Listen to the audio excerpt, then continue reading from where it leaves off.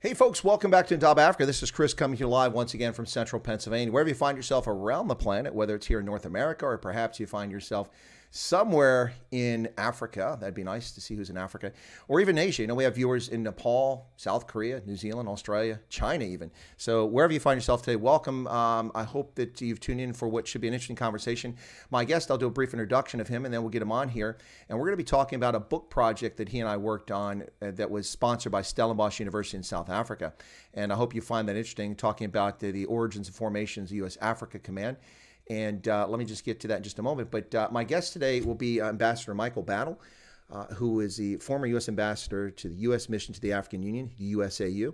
That's a place I served at, but unfortunately I didn't have the privilege of serving under Ambassador Battle. I served there later under Ambassador Brigady. I was a senior military advisor in that role, and that was my last tour in Africa as a foreign area officer in Africa, so it's one I'll remember.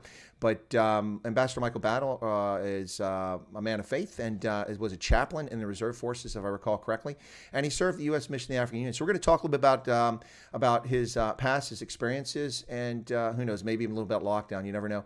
And then also specifically about the book, and this isn't to shield the book, folks. It's an academic book. If you want it, it's $160 on Amazon or at Walmart. You can get it or get the Kindle edition.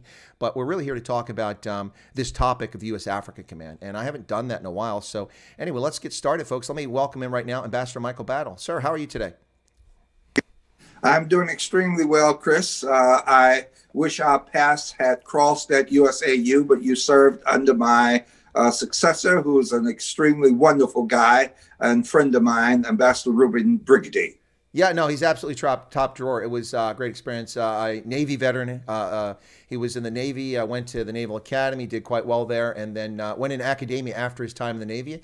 Was at George Mason for a while, and now I think is he an American now? He was at Georgetown as a dean, and now he's president of a college, the University of the South. That's the one. Okay, that's where he's at. Yeah, he's in demand. It's hard to keep up, keep up where he's going. Yeah, we flip-flopped. I was president of an academic institution before becoming an ambassador, and he left the ambassadorial post and became president of an academic institution. So we had been operating in reverse. Well, there you go. Well, I have to say this in the chat real quick. I'm going to mention this. One of the viewers in the chat has said that he said, Chris Wyatt, the clean-cut military look is much better than the hillbilly one. He's referring to your clean cut and my apparent, but this isn't hillbilly. This is John Brown, the abolitionist look. That's what this is. In the tradition of my ancestors, 7 of my great-great-grandfathers fought in Union regiments. Of my 8 great-great-grandfathers, 7 fought in Union regiments from Maryland and West Virginia in the Civil War. So they probably would have liked John Brown. Maybe not so much. He was a rabble-rouser, but his intent was good, I think. I hope.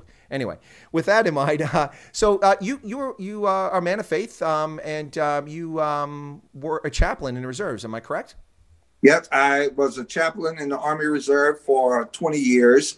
When I was in seminary at Duke, I had determined that I would go into the military as an active duty chaplain. Mm-hmm.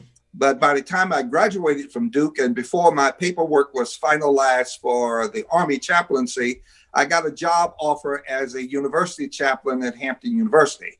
And so that job and decided, well, I will do the reserve as my military obligation and serve as an academic chaplain as my paycheck obligation. Well, that's a pretty awesome path to do. I have to say this. It's interesting for me because throughout my career, I'm not a person that goes frequently. I did it in my youth, of course, go to church frequently, but of course I have my faith and it's a matter of personal thing for me. But I always seem to gravitate towards the religious services and uniform in the field. When we were in the field and chaplains were out there, both for me, it was a sign of respect and support for the chaplain, what they're doing for our troops. But also it was kind of nice to have a service in the field when you're out on deployment or maneuver, something like that. So for me, having chaplains around was always a nice thing. I remember hearing people say, why are there chaplains in the military? I'm like, clearly you've never served in uniform. Absolutely. Absolutely. You know, I used to tell people, because people will always ask me, they say, Chaplain Battle, why is it that your chapel services are always packed? Whether I was in the field or on post as in the chapel on post, whether in my reserve or when we were doing AT. And I would always say, my chapel services were packed because the troops saw me out in the field. When they did a 25-mile road march, I was out there. When they were crawling in the sand and in the dirt and in the dust and the mud, I was out there with them. When they were doing overnight bivouac, I was out there. So if you're with the troops, when the troops are doing what they do well, they will come to you on Sunday morning and worship in chapel. So I had packed chapels all the time because I was engaged with the troops outside of the chapel. And I always found that to be quite refreshing. And chaplains in the military, when they do their job well, you're not doing exclusively a religious job. You are working with young men and women who are wrestling with life issues, much of which are connected with faith, but a lot of which have no connection whatsoever with faith as a strict definition, but have to do with growing up, with becoming a person. And so chaplains served in that role. We were the only officers who had as much access to a basic trainee as we did to a commanding general. And you were able to move up and down the ladder without worrying about violating rank structure. That's what's so beautiful about being a military chaplain. You know, it's interesting that you say that, Ambassador, because I think it's absolutely spot on. I think a lot of people don't realize, and I didn't really get to that point, but I mean, I just kind of left it open. You described it very well, is that, and I said someone that asked that question clearly hasn't served in uniform, because as you highlighted, you have a lot of young people come in. That's the majority of the troops in the Army, or in the military, I should say. And overwhelming percentages young folks, and there's a maturation process there. They're still growing up. They're still becoming young men and young women. And, you like to have this tough exterior in uniform, whether you're a man or a woman. You want to prove your mettle in uniform. And nobody likes to give the appearance of weak. And so a lot of people are reticent to go talk to a counselor, a medical professional. But chaplains are there, and they're there for a purpose. And, most people don't recognize also that an Army chaplain minimally has 7 years of higher education, 4 years of college and 3 years of seminary. And many of us have done pastoral education, pastoral counseling, courses in psychology. I did both civilian pastoral CPE, clinical pastoral education at Duke University Hospital, and also military CPE at Walter Reed Hospital. So the ability to counsel, the ability to be present, most of all, the ability to relate to people in the middle of struggle, that ministry of presence is what made it effective for me. And to be a university chaplain at the same time, I was dealing with young people who were deeply engaged in academic struggles. I taught philosophy. Logic and scientific method was my primary course at Hampton University. Mm-hmm. So dealing with academic issues that young people were dealing with, and also with the life issues that young soldiers were dealing with, gave me a more well-rounded life, I thought. So I got as much out of serving the men and women in uniform as they got from my presence.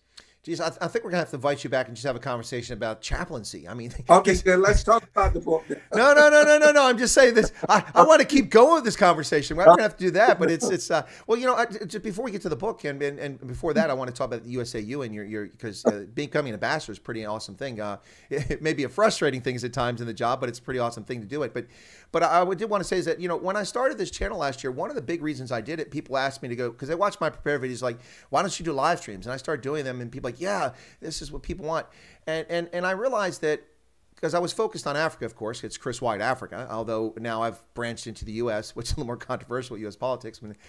And you and I wouldn't agree on some of that political stuff, but we're adults, so we don't worry about that. But I started doing it because I was honestly concerned in March of last year when South Africa declared a lockdown and people were basically prisoners in their homes, about people's mental health, their welfare, about gender-based violence, domestic violence, incest. Nobody ever talks about that.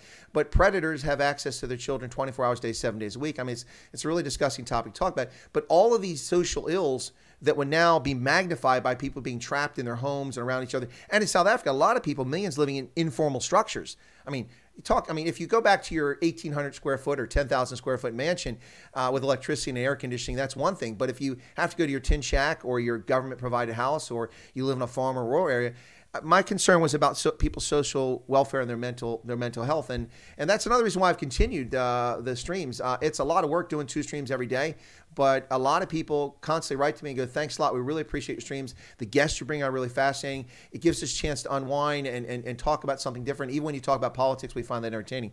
So for me, I'm obviously not a chaplain, and that's not my vocation or calling, but I appreciate the need for, I don't know, maybe is this the right phrase? Spiritual well-being?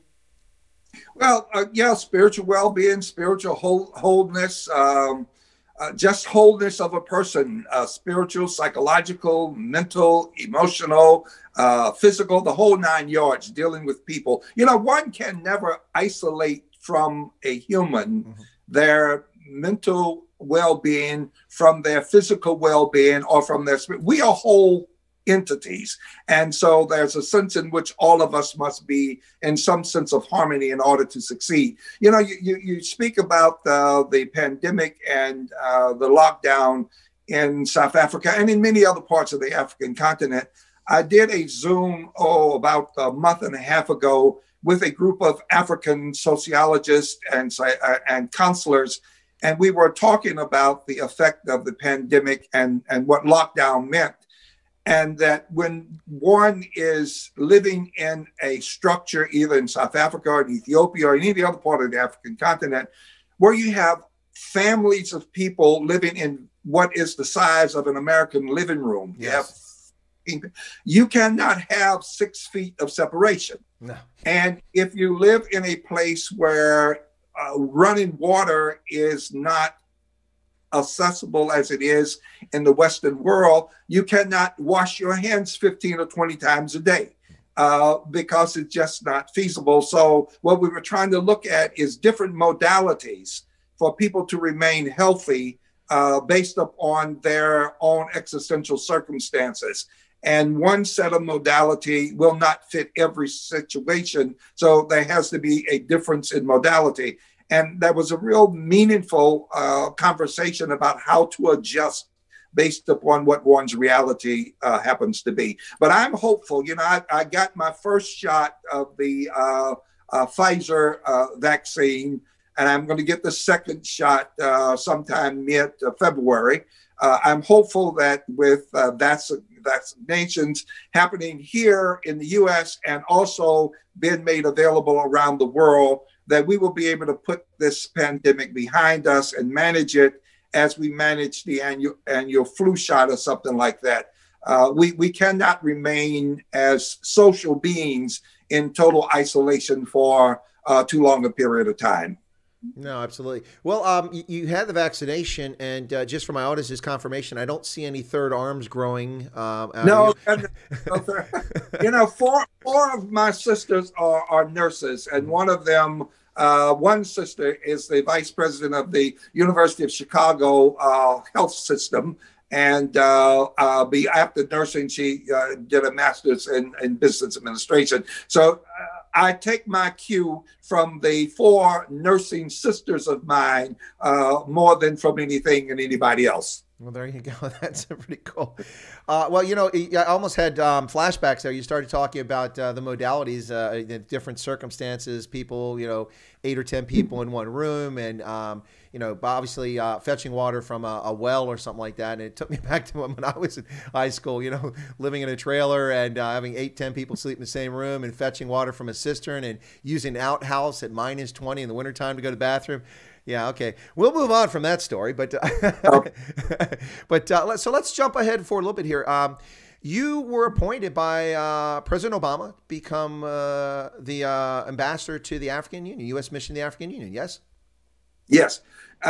You know, prior to being appointed as U.S. ambassador to the African Union, I had a very deep record in Africa engagement. Mm-hmm. I was the vice chairman of the board of the American Committee on Africa. And I had also served as an election observer when Nelson Mandela was elected as the first president of Free South Africa. Interestingly enough, I interviewed F.W. de Klerk on the day of the election. And he and I had a very good conversation. And I said to him, Mr. President, how do you feel about being challenged in this election? And his response to me was something that I admired from him. He said, look, my only interest is that I had announced that under my watch, we will have free and fair elections in South Africa. What we're doing now is we're having a free and fair election in South Africa. And he said, that is my only concern. And it was myself and some others who were in conversation with him. And then I met him again at the African Union when he was engaged in something with Mbeki. And I reminded him of that conversation. So yeah, I also led a number of study tours on the African continent with theologians who were doing studies of Islam, Judaism, and Christianity, and also doing analysis of some of the indigenous religions on the African continent. So when Barack Obama asked if I would serve as an ambassador, and my response was, I would be happy to do it, but I want to serve somewhere that the work is going to be hard, it's going to be meaningful, and it's going to be relevant to the overall issues that the administration wants to carry. And they said, well, it'll take about 3 or 4 weeks before we decide where we want to assign you. But the very next day they said, okay, we want you to go to the African Union. And I said, okay, let's roll. And that's how I ended up in Addis Ababa for 4 years. Yeah. The longest serving U.S. ambassador to the AU in history at this point. Yeah, I remember. I was beginning to wonder if anyone else is allowed to have that job. You're doing so well there. And of course, when you were in Addis, I was all over the continent. I moved a couple of times in that time frame. But yeah, so if I can just very quickly just ask about that, what was that experience like for you? I mean, relatively speaking, it was relatively new, the AU, because the OAU had not gone away too long before that. And the U.S. was the first country to give diplomatic recognition to the African Union and establish relations with the African Union. So what was that like for you? And you weren't the first, were you? Was Cindy Corva there? No, I wasn't. Cindy Corva was there before you. I was first. Yeah, yes. She was there before you, so you were the second. Right. She served for about a little less than 2 years, I think. Yeah, I think but what it was like, when I first went to USAU, the U.S. government was still questioning the viability of the mission, whether or not it was sustainable. And my function was to either build it where it would be sustainable or help recognize that it was not going to be a sustainable exercise. I've always taken the point of view that if you're given an opportunity to build and make something significant, then you do so. And so I wanted to formalize the relationship between the United States and the African Union, because prior to then, it had only been sort of a loose relationship. No formal documents had been signed. So we were able to construct, with the African Union's engagement and with a whole of government engagement in the U.S., a memorandum of understanding between the U.S. and the African Union, which then gave coverage for what we were doing militarily, socially, even with the now African Union CDC. I was engaged in those initial conversations with the US CDC about how to help the African continent develop a Centers for Disease Control. So we did a whole lot of things, structured it, made it formal, and the mission grew. And in my second year at USAU, the United States decided it was time to re-engage with the UNECA, the United Nations Economic Commission for Africa. So my portfolio was expanded to include being U.S. ambassador to the African Union and U.S. permanent rep to the UNECA. And in my third year at Addis, I became co-chair of the AUPG, the African Union Partners Group. So because I was co-chair of the African Union Partners Group, all of the non-African nations that supported the African Union, and a representative to UNECA and ambassador to the AU, I got to work with all of the multilateral organizations, to include the African Development Bank. And the African Development Bank work happened because of my AUPG role. So by the time I left USAU, Johnny Carson, who was the Assistant Secretary of State, said to me that no one questions the viability of USAU anymore. And I took that as been a major a sense of the accomplishment that we were allowed to do working with a good staff. The staff was built up. We did a whole lot of excellent things. We had great relationships with the AU Commission, as well as with a number of the presidents on the African continent. I got to meet and engage with a number of the presidents on the African continent, as well as the African Union Commission. Well, yeah, I'd have to agree with the assessment that Johnny Carson, Ambassador Carson, said there about no one questioned the viability. I mean, I do remember that time frame, and people when Bush created the mission, like, what's Right. what? I mean, what? I mean, you know, what? People were actually saying it in that fashion. I mean, even less articulately than I just did. And, Right. And we obviously could see the utility and I think arguably the need for a mission at the African Union. The one I guess a lot of people probably didn't see, including the previous administration and then the Obama administration recognized later on, was that the need to have your position also be accredited for the United Nations Economic Commission there, because a lot of people don't even know that it's located in Addis Ababa, if they even know it exists. Yeah. You know, and because of that, but first of all, let me give credit to George W. Bush, which I do in the article that I did in the book. And I did that intentionally because George W. Bush had a vision of the value of multilateral diplomacy that no other president prior to him had been able to see vis-a-vis the African continent.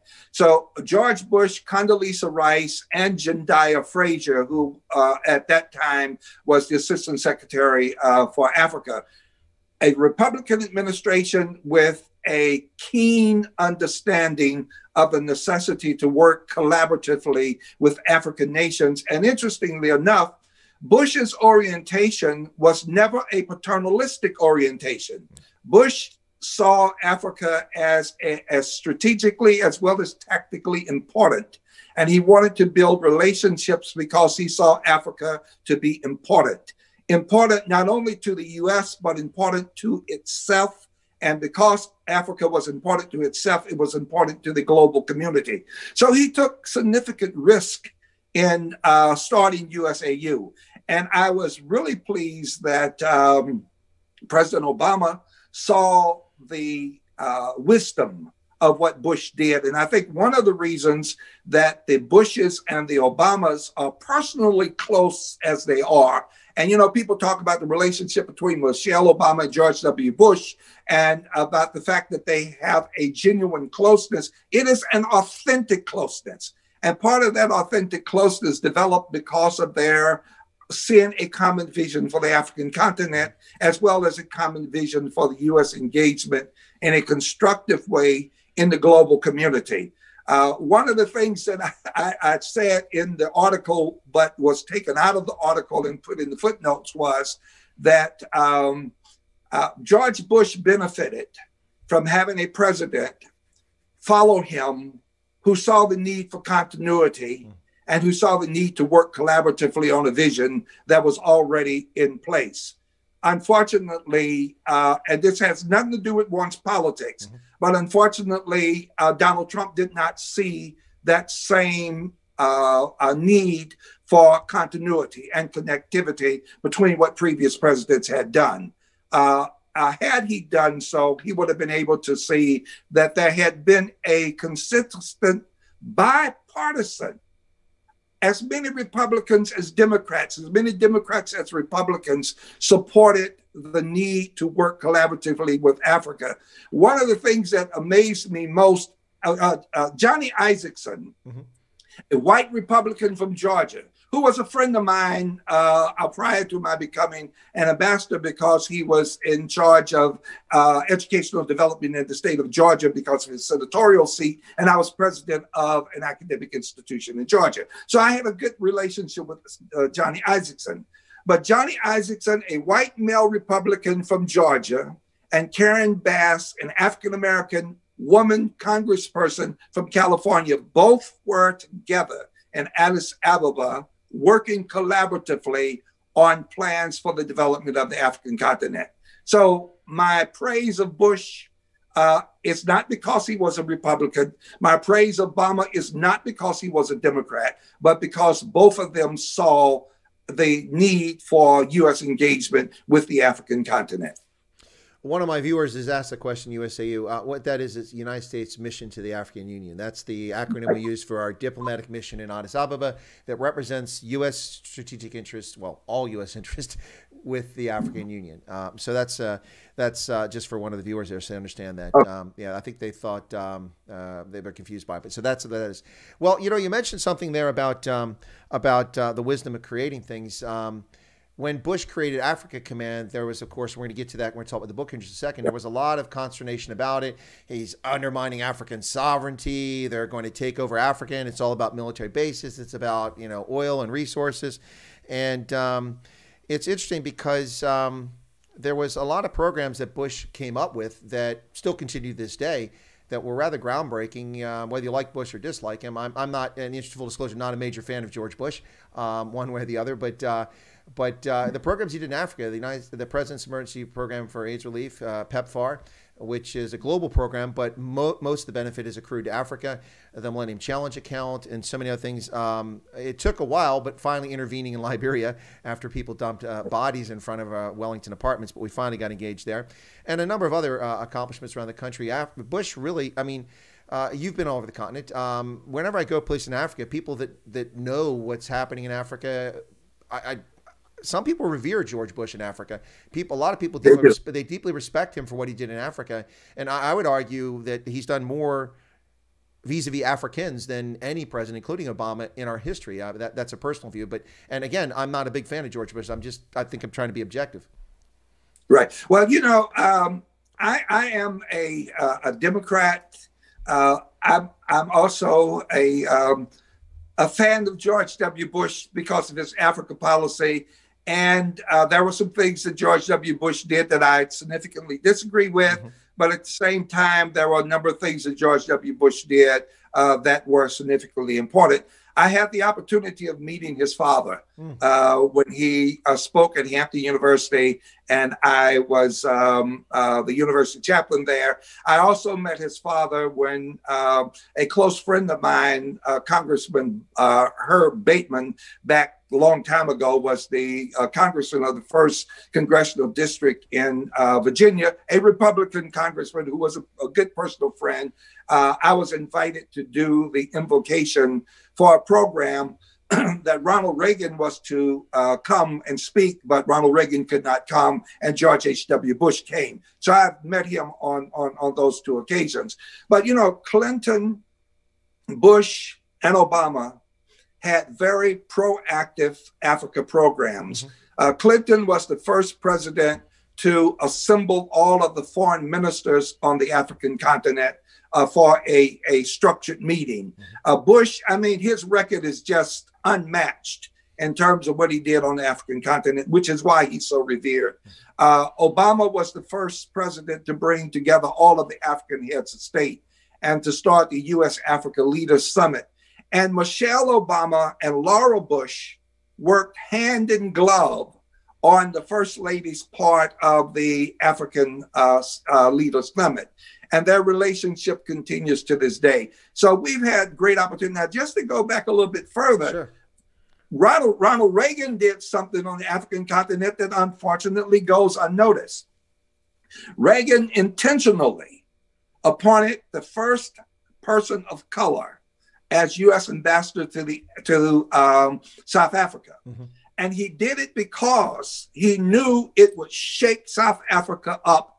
While Reagan was talking about this non-engagement and non-interference, constructive engagement, he was making a bold statement by putting not only a person of color, but a person of color who was observably and noticeably a person of color as the U.S. ambassador to South Africa, which really shook things up. And Nelson Mandela often talked about how important it was that Ronald Reagan made that move. So we have had a history of presidents who have been engaged positively on the African continent, and a tremendous history of congresspeople and senators being engaged on the African continent. And we need to go back to that. for Africa's sake, for the global community's sake, and for the U.S. sake.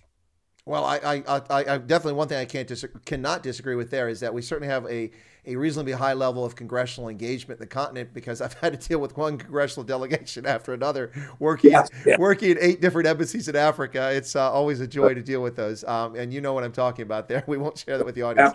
They're important, but they can be quite painful just preparing for them and making them happen.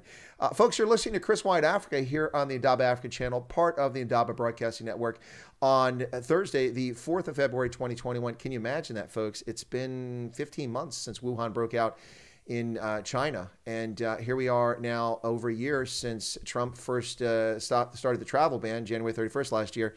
And we're still dealing with this pandemic. But today we're talking not about that specifically. We're talking about this new book that's just come out that Ambassador Michael Battle and my guests and I were involved in. Now, before I ask you, I'm going to share this with you so I can get your thoughts. But now the book we're talking about, this is from Stellenbosch University. It was printed by Routledge Press. And the title is Expanding U.S. Military Command in Africa, Elites, Networks, and Grand Strategy.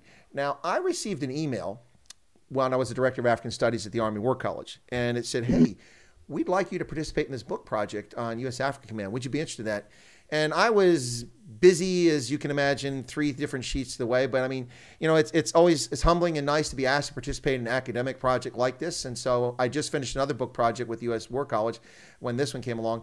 And I was curious. I looked at the list of authors, and I don't think I saw your name on there yet. There was like almost no Americans involved. And they're going to write a book about the U.S. military and Africa Command, U.S. government. And not that people would be skewed, but I thought it was important to have views from inside the wire, so to speak, and from outside the wire. So I didn't agree to it. I asked a couple questions, and about 3 weeks later, I got an email saying, congratulations, we're excited. All of you volunteered to be part of this book project. I'm like, wait a second, I didn't volunteer. I just asked a question. I wanted to know a little bit more. But then when I saw your name was affiliated with, I'm like, okay, good. We've got some inside the wire from a military and, in your case, military and diplomatic, but from military and diplomatic perspective, and I felt good about that. So how did you get involved in the project? Well, you know, when I left Washington, I went to Cincinnati, and I was the executive vice president and provost of the National Underground Railroad Freedom Center, dealing with issues of freedom, both in the U.S. and worldwide, and combating slavery, modern day slavery, and dealing with the story of historical slavery. So when I first got an invitation to participate in the book, I turned it down because I was doing other things at that point. And then when I left the Freedom Center and decided to retire in January of 2017, I looked at it a second time, and they were saying, well, we need to really have somebody from the U.S. And I had either I recommended or somehow Reuben Brigady's name came up.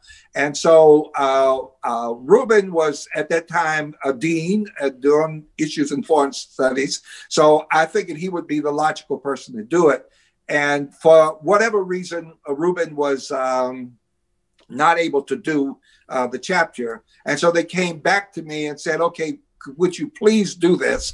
And I said, well, if I do it, I'm going to talk about multilateral diplomacy. I'm going to talk about the favorability of what my impression of AFRICOM is on the African continent. And they agreed to that. So I said, let's lock and load and get it done. And so I was happy to do it. And particularly now that I have a copy of the book and I've read through the book. And your chapter and my chapter, I think, we try to balance multiple chapters that have a different point of view. And I think we successfully balanced it. Your conversations about the history and origins of what was going on when AFRICOM was being formed, and about some of the things that may have been able to be done a little bit better than it was.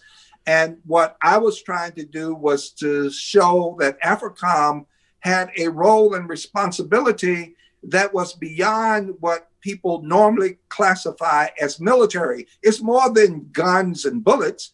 AFRICOM was engaged in trying to train African militaries on how to be professional militaries, which means how to deal with things like floods and famines and national catastrophes, how to get aid and relief out to people, how to communicate well. One of the things that we did when I was at USAU with General Farrell, General Farrell was helping us, and General Farrell at that time was a 1-star stationed at AFRICOM, who later became a 3-star prior to retiring, helped to put together a communication system that allowed African militaries to communicate with each other across boundaries. That had never happened before. Yep. So we were able to do some really, really good things for the African continent. You mentioned earlier how some people thought, well, AFRICOM was going to come in only because the U.S. was interested in oil and other things. Well, we were interested in oil. We were interested in how to allow Africans to protect from the theft of oil off the coast of Africa. So we were able to put together with the African Union a structured maritime strategy. Now, I'm hoping that the U.S. can return to working with the African continent on developing a maritime strategy that will allow African nations to protect their coastlines, not only from the theft of fish from off the coast of Africa, but from the theft of oil off the coast of Africa, and also to prevent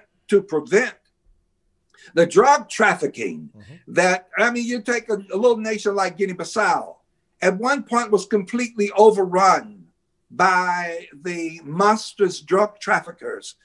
Guinea-Bissau had 2 or 3 little boats in its entire arsenal, and most of them did not even work. Yep. But drug traffickers had planes, boats, and money, and all that kind of stuff. So Guinea-Bissau had a hard time defending itself and protecting its interests. AFRICOM is able to help nations like Guinea-Bissau strengthen its capacity, working not only collaboratively with the African Union, but working collaboratively with the African Union partners as well. Otherwise, China is going to build a maritime strategy with the African continent, and other nations will do so. I think it's better if we do it than it is with other nations doing it. No, absolutely great. So you've got your copy of the book. I haven't gotten mine. It said respond by December 7th. I haven't got it. I bought it. You know, I'm still waiting on my free copy. Oh, okay. I'm waiting on my free copy. I was about ready to put down $160 and purchased my copy of the book. Oh, look at that. And read the book. And when you read all of the chapters, Chris, you will be tremendously grateful that you wrote a chapter in this book. Well, that was my hope. Yeah. Your hope was fulfilled because I'm glad that the editors accepted our balancing of the rest of the book. Not that the rest of the book is bad, because it's not. It's a good book. It's an excellent academic piece on strategic studies. And I encourage everybody to read it. But it would have been a horrible academic piece had it not had your chapter and my chapter. And I'm not saying that in a braggadocious way. I'm saying that in a way that is reflective of truth. No, I absolutely believe you. I mean, as I was being fully honest there, my concern was, and not looking at any of the particular authors, that wasn't a concern, but the fact that there were no Americans involved in the project when I was asking involved. I'm like, you know, I mean, if I was going to write a book about South Africa and it was a collaborative effort, I wouldn't take, you know, Nepalese, Americans, Argentinians, and no South Africans. I mean, come on. I mean, you know, whether you're on the right or left or in the middle, you have to have some South African expert, because there is expertise there. So, yeah, well, I'm glad to hear that it balanced out that way. You know, it's interesting. Before we talk more about the book, there's a few things just come up that you talked about. When we talk about US Africa Command, when it started up, a lot of people, I mean, the whole argument was, and you read my chapter there, that, well, it's all about counterterrorism. Well, it wasn't about counterterrorism. In fact, when Africa Command first got its sea legs under it, no pun intended there, but when it got its sea legs under it, that was almost no focus whatsoever for the command, not even for Special Operations Command. They weren't even focused on that. And I remember very specifically a program that from the outset, I was in Liberia when the command became active. It was a sub-unified command, and I was rebuilding the Armed Forces Library, and then it took over the Security Cooperation Offices in May 1st of 2008. And one of the first programs they started pushing to us right away, which European Command was not doing, and this is because Eric Threet was there. He was a naval officer, a commander there, or lieutenant commander at Africa Command. He was given a pot of money and told forth, go forth and do great things, but he had some guidance. And they worked on this pandemic response program.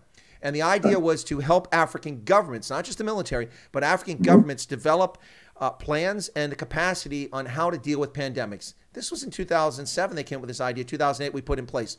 When the Mono River region Ebola outbreak took place in December 2013, was reported by Médecins Sans Frontières and a few others, and the world ignored it until August of 2013 or 2014. That's when the world started paying attention. What happened was that the Nigerians had a few people come back from Liberia and that region who came in with it, and the Nigerian health services acted instantly. And they did immediate contact tracing. They isolated, quarantined those people. Now, they deserve all the credit in the world, in my view. And I've been praising the Nigerian public health system for that response because I thought they did a bang-up job when other people were saying that U.S. Army did a great job. And, well, we did some useful things, but Africans really solved the problem, in my view, in the Mono River region. But anyway, so I've been praising the Nigerians endlessly about that. And the thing is that to be fair, it wasn't entirely unselfish because from my perspective, part of the reason they were able to respond in that fashion is that they embraced the concept of the pandemic response program that US Africa Command put out there, and they participated in it. And it paid dividends just a few short years later. That's one example of things that are something that the military forces could deliver that someone else's couldn't do, and it wasn't taking over people's sovereignty. We didn't even tell them what to do. They could use it or not. And there are a lot of programs like that. Africa Endeavor, which was, as you talk about, getting African militaries to work together regionally and continentally, which was never done in the past. The OAU never did it. The African Union never did it. We did that. No one, the European Union didn't do it. Now, others have done similar things since then, but the U.S. Africa Command is what really got it started. Yeah, it really did. You know, I had the opportunity of working very closely with General Ward and very closely with General Ham. And the General Rodriguez, I think, was the third general. I was there when he was installed, but I did not work closely with him because I left. But General Ham and General Ward would often come to Addis, and I would have consultation with them. And they would ask me my opinion about how AFRICOM can work most effectively on the continent. And I would always remind them that the military does more for people in a nation when people see the military as a part of the people, a part of the nation that can work collaboratively to do good. And doing good has a lot to do with pandemic responses, responding to floods, responding to famine, getting aid out to remote areas, helping communication from remote villages to capital cities, building transportation systems, teaching people how to repair Jeeps and trucks and cars, teaching people how to put together electrical grids. All of these things that the Army Corps of Engineers has been doing for ages. African nations can learn tremendously from that. And that's really what AFRICOM was able to do. And, you know, people have the impression that the U.S. had no military interest or coverage of Africa prior to AFRICOM. That wasn't the case. It had coverage. It was just scattered coverage. What AFRICOM simply sought to do, as you pointed out exceedingly well in your chapter, was simply to bring together under one umbrella a structured way of relating to the African continent. And now, you know, when you talk to people at the African Union, they have a great appreciation for what AFRICOM has been able to do. I'm hopeful that at some point, the Rapid Response Unit that we had talked about trying to develop at the AU would come to reality, because the African Union has what is called a non-indifference approach to intervention. The United Nations, on the other hand, non-indifference, the African Union. The United Nations has a non-interference policy. Now, the way they differ is this. The United Nations cannot get involved if there is an extra constitutional coup, a military coup or something like that, unless invited, because it is non-interfering. Right. The African Union has a non-indifference policy, which means that the African Union, by law, must get involved if there is a coup or some other kind of devastating thing that happens in an African nation. But what the African Union does not have is the capacity to get engaged. So what a rapid response unit will be able to do would be able to allow the African Union to match its capacity with its responsibility. Absolutely. I was going to say here that when the command was stood up, when it was announced, and I was in Africa, and then people were approaching me all the time, and I go to conferences and talk to Africans all over the continent. Yeah, well, who's the United States to have a command for Africa? Who do you think you are? Well, listen, whether we like it or not, our military has global responsibilities. When there's a tsunami in Indonesia, the Navy, the 7th Fleet responds from Pacific Command, now Indo-Pacific Command. When there's an earthquake, somewhere else, we do this. When there's a war somewhere, we're engaged. When there's, we don't have a choice. Just that's the geostrategic realities. And I said, in fact, instead of taking offense to Africa Command, I think that Africans ought to feel complimented that the U.S. Department of Defense is now saying that Africa matters. It's a place that's important. It matters geostrategically, and it should get the respect that it needs. And therefore, we'll have a single 4-star general who goes to Congress every year and justifies a budget to work with our friends, partners, and allies in Africa for the betterment of Africans and in our geostrategic interests. Instead of dividing amongst 3 commands that were disjointed, and you had seams and gaps there, now you have one commander responsible for U.S. military actions under a diplomatic envelope in Africa. Right. And I said, I think Africans should feel complimented by that. And people are like, well, yeah, well, nobody does. I'm like, well, look, South Africans look at Africa and they look at it in different ways. We don't tell you how to suck eggs.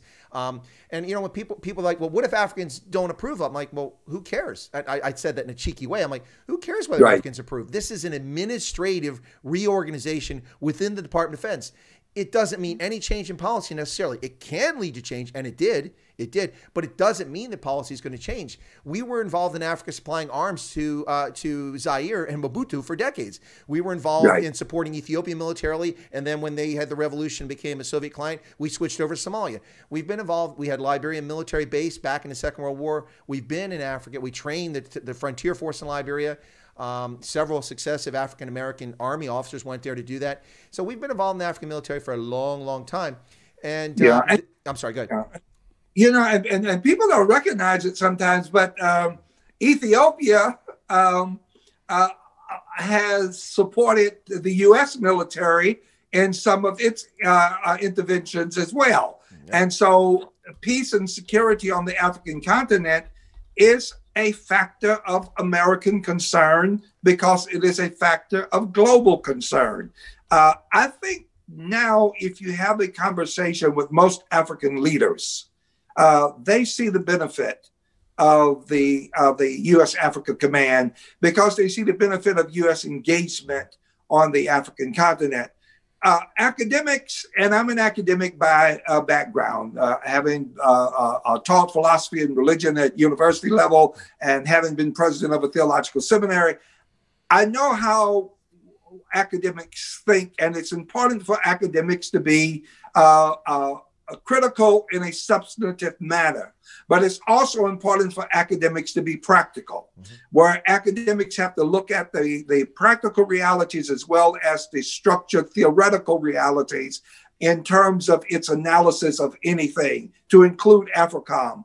The average president on the African continent, the average person on the African continent, when they see the benefits, as they have seen, of the presence of U.S. engagement, not isolated from U.S. AFRICOM engagement, but U.S. engagement as a whole, they are tremendously pleased that the U.S. is present.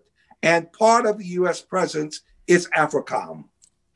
No, absolutely. And so for me, writing the chapter was, in some respects, kind of a labor of love. I mean, I was with Africa Command, I mean, technically since Vice Admiral Mueller was appointed to build the transition team. And I was back at the Defense Intelligence Agency working at the Pentagon and briefing him and a small team about Africa, which they didn't know much at all about Africa, on a frequent basis. And then I went to Liberia. And then the command was stood up. And so I spent all the time, basically from 2007 until 2015, nearly a decade, in one form or another, either in Stuttgart for one tour or somewhere in the continent under Africa Command. And for me, those particular tours, none of those were attaché tours. They were all security assistants, because I kept getting drawn into that hole. I guess they liked what I was doing, or they couldn't find somewhere else to put me, whichever the case was. So I was actually part of Africa Command from the very outset until that time frame. And so my experience has been over multiple commanders. You mentioned all three of them there. General Ward, whom I thought was the right guy at the right time in the right place for that job. That was my view on it. And then we had General Ham, who was a good transition.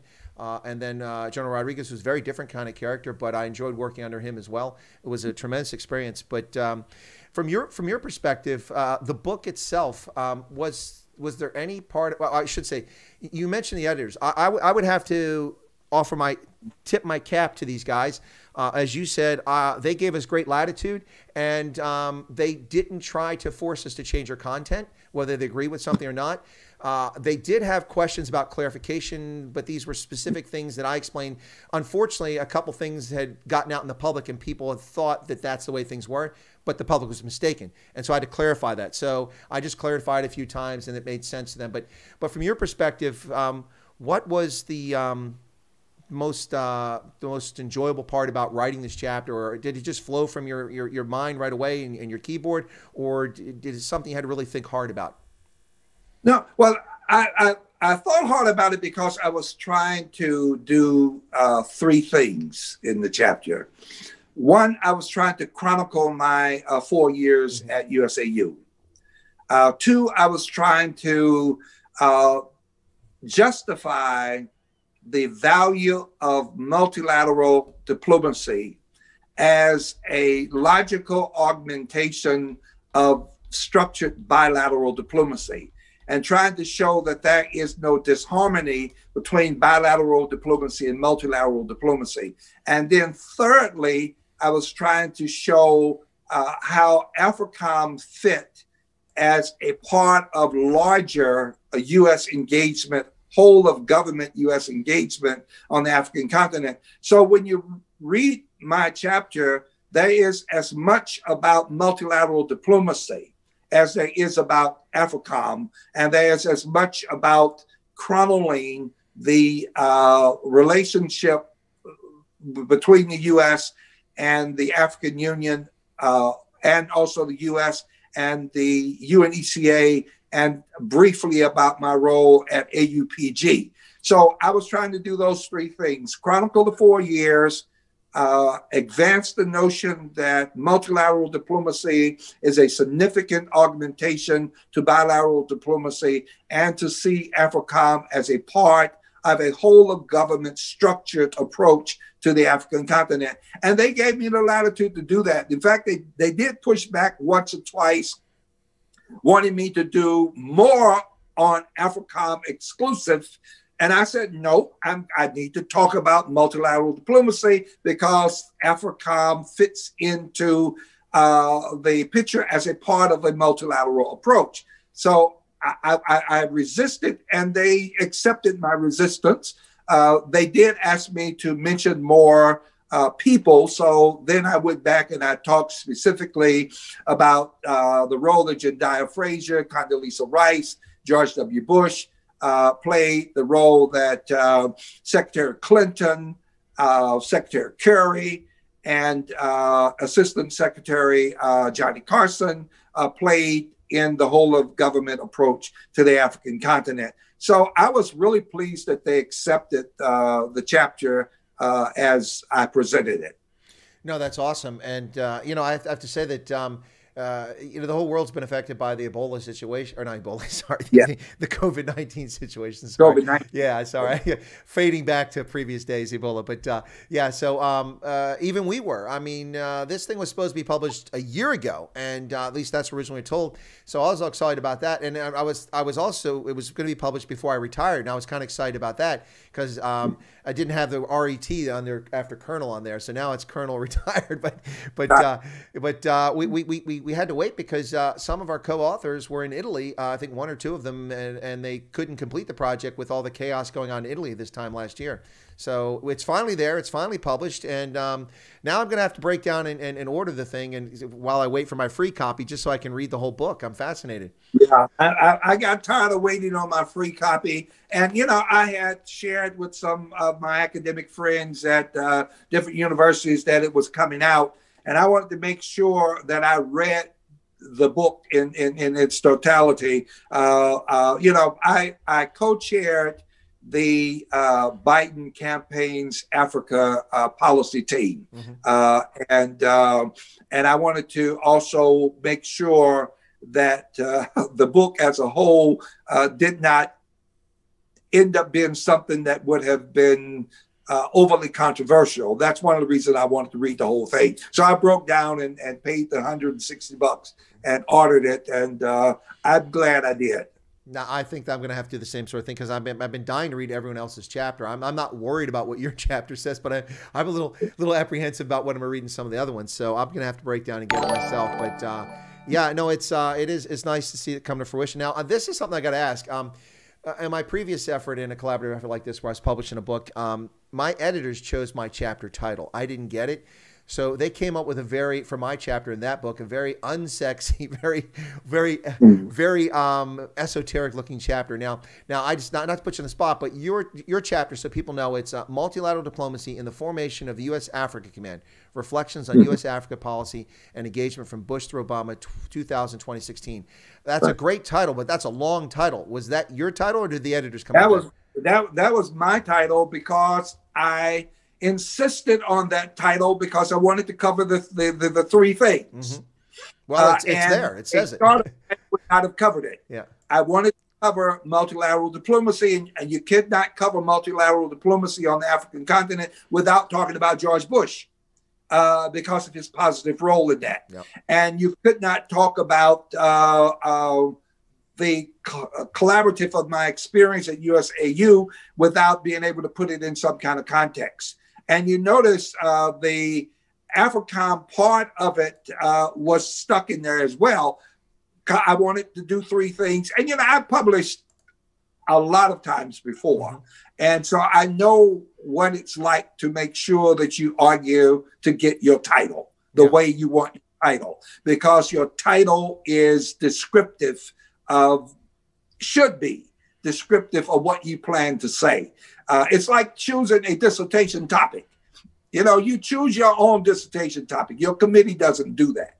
And I was not going to let anybody choose the topic. So I chose the topic. It's a long topic, and I know it was long, but it had to be long in order to cover what I wanted to cover. No, it was very descriptive. That's why I was curious. But so you have chapter 3. I have chapter 4. Mine is the genesis and origins of US Africa Command. Now, I will say this. They did entice me by telling me that I had the lead chapter in this book, and most important one. Then I saw them come up. Wait a second, Ambassador Battle came before me. That sounds like false advertising. I want my money back. But no, I happily concede because in order to get that, well, actually, our chapters could come in either order, but both, I think the way it's done is the right structure. Now, let me ask you a question, Chris. Yeah. Did you do all of they have a lot of footnotes behind your chapter. Mm-hmm. There are 74 footnotes. Yes. And I noticed that with my chapter, there were a lot of footnotes that I had not put in, but I'm glad that they did. It's an academic responsibility to do a careful footnoting. So they took some of the things that I said, and then their research team went back and found documentation that validated what I had already said. So you have 74 footnotes on your chapter. I have to go back and look at how many I have. I mean, I don't recall if it was 74, but it was certainly a fair number of footnotes. Now, a number of mine are from interviews, so I'm citing interviews. But there's also published source in there too. Yeah, no, I made an effort to.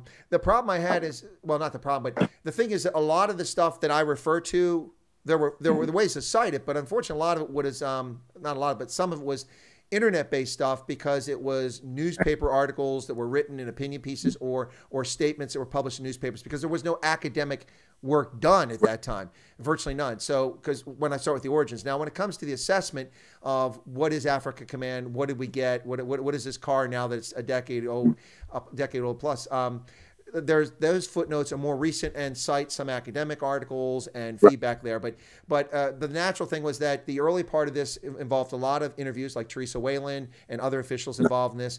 And so those interviews are the early parts of the footnotes, plus some press releases and some media things. And then later you get into more academic and published books because then it's kind of it covers a lot. Like you, I covered a wide range of time there. And there were different developments. But yeah, I went to great lengths to cite these things. And the thing is, here's the thing, Ambassador Battle. I could have written this without interviewing most of these people, without doing any research. But you know how it is. You don't want to prejudge what you're doing. I laid out a template of what I was going to look for, what questions I wanted to ask from the middle, and what I thought to be both sides of the argument. And then I went after them and I asked, and then depending on what the interviews did and what I read and research, you adjust, right?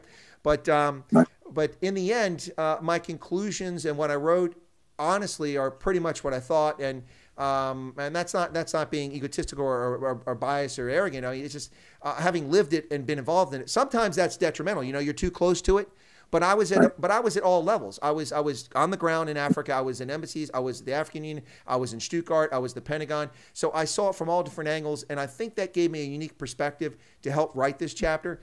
And so in the end, it gave you an excellent perspective, and it is clear when a person reads your chapter that you were on the ground, that you were intimately involved with the formation process, that you knew what you were talking about, that you were not writing this from an abstract distance academic point of view only. You were writing it from a person who had academic capacity, who understood the need for documentation, and at the same time who had personal experience.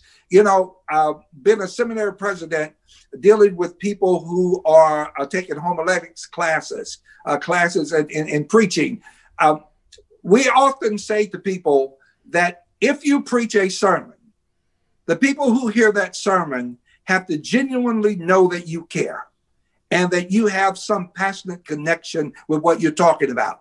Well, your homiletics and your hermeneutics were excellent in this chapter. You do an excellent job, and people can sense your personality as you write the chapter, and you will be exceedingly proud of your work when you see it. And when you read the other chapters as well, it will even make you more proud of your having put the perspective of AFRICOM from its origins, its genesis, in this book. So I think we did America a good job by writing these two chapters in the book. Well, that's awesome. But now I feel wholly negligent. So the next time I have you on as a guest and we talk, whether it's about chaplaincy or it's about Africa or anything, because I'm going to invite you back. But the next time I'm going to have have coughed up and stop being frugal, pay the $160, read the book so I can say complimentary things about your chapter, because I haven't had a chance to read it yet. And that's the thing I really look forward to.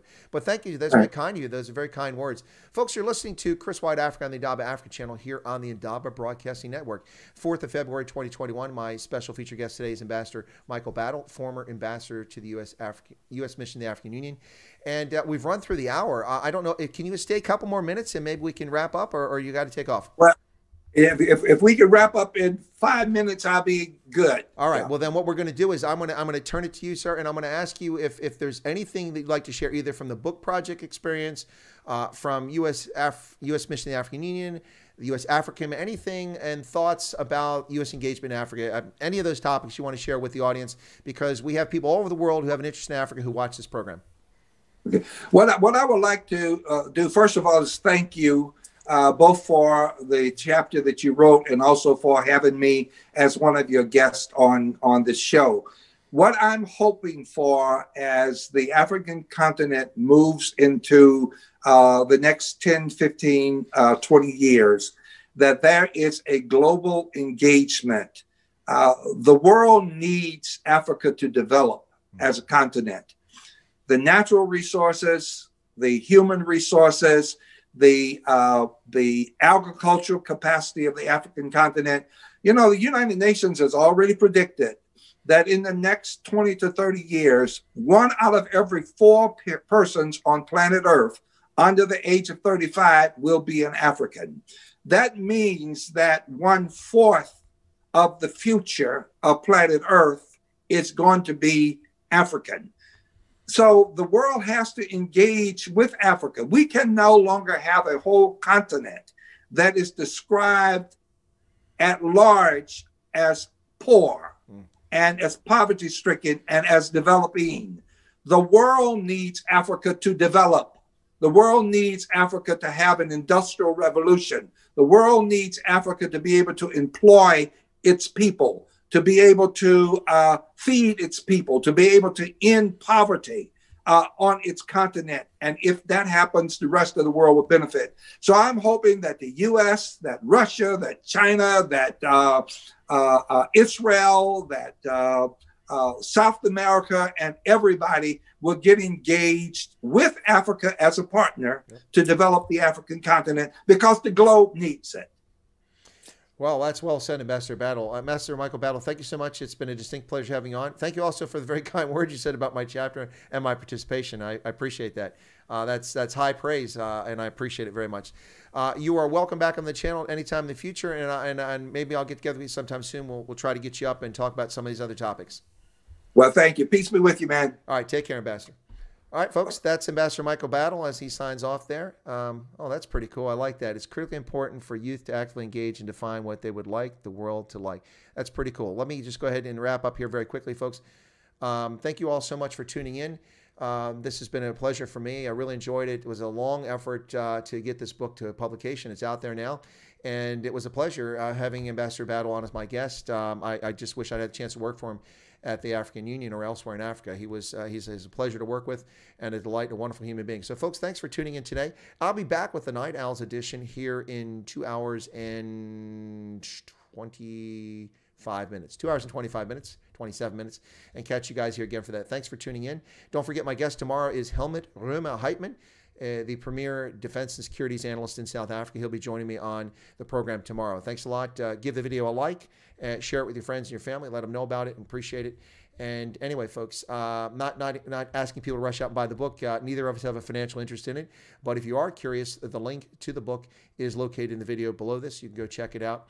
There's a link there to one spot, also to Amazon if you want to go buy the thing, or you can get it from Walmart or somewhere like that. I don't know where you can get it in Africa, but that's certainly the case here in the U.S. But anyway, folks, thanks for tuning in, and God bless. And we will catch you here in a couple of hours on Chris Wyatt Africa. All right, that's it. I'm out of here, and take care, folks.